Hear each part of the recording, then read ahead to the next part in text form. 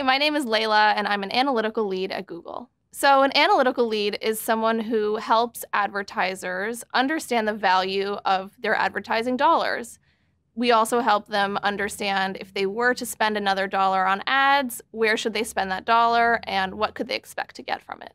The skill set involved in this kind of role has all to do with being able to look at a data set and make sense of it, and then tell a story to people who maybe don't have that same experience level with data.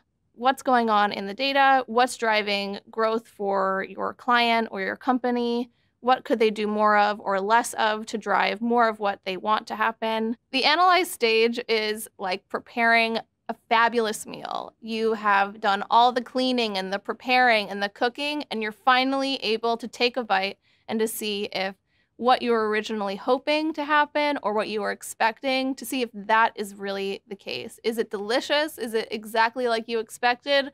Or is the consistency a little off and you need to add a little bit more salt? The analysis stage begins once you've prepped and cleaned your data.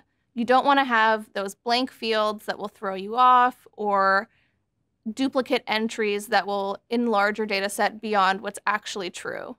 The analyze stage is where you become the expert about your data set. Here you're going to understand all of the different fields. You're going to understand their averages, potentially the median of the data. You're going to understand how different rows in your data differ from each other. And it's where you're going to gain the confidence to be able to explain your findings to an audience that maybe does not have the same level of expertise with data that you have. When I analyze data, I often like to use SQL and spreadsheets. You can use these tools to, for example, sort your data and understand which entries are larger than others, or to understand how many times something happens by selecting maybe the distinct entries.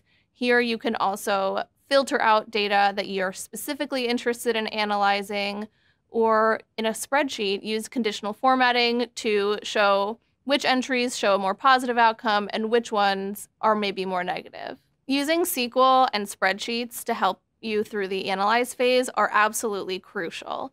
With these tools, you can format your data set in a way that is digestible and then begin to tell a story with the data.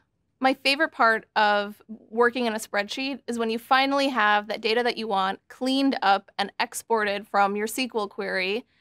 Then you get to turn it into a pivot table and chart out exactly the cut of data that you were interested in looking at in the first place and explore the trends that are happening there. When you get to do that, you basically unlock a whole world of information, and you get to pick what story that you actually want to tell with your data without just saying, okay, this is the largest number, that's the smallest number. Here you get to show what is happening over time potentially, or what you should expect to see in the future.